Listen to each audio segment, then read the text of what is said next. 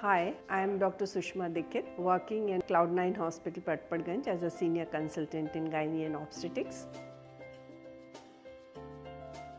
Habitual abortion or recurrent pregnancy loss are the same thing, and by definition we call it habitual abortion when the number of the abortions are more than 2 or more than 3 by some guidelines, and its incidence is around 1%.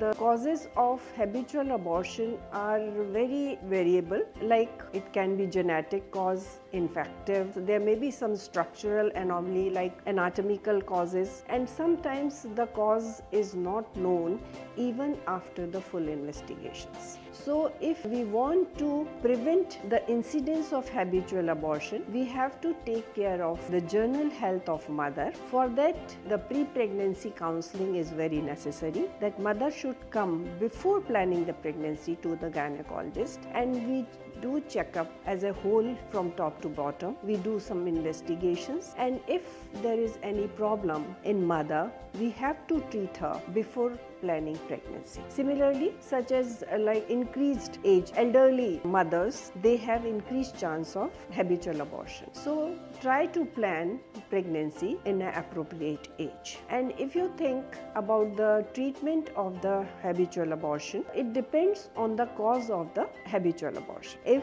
the cause is infective, we have to treat the infection. If cause is anatomical, like incompetent or uterine septum, uterine fibroid, uterine polypp, then we have to treat these conditions surgically, and then we can decrease the chances of habitual abortion. If the causes of habitual abortion is because of medical problems in mother, we have to treat the medical conditions in mother like hypertension, diabetes, hypothyroidism, hypoprolactinemia. After controlling these disorders, the mother should plan pregnancy, and that's how we can prevent the habitual abortion. Similarly, if some genetic cause is there as a cause for habitual abortion, we have different methods to remove the cause of habitual abortion to stop the further abortions in a mother.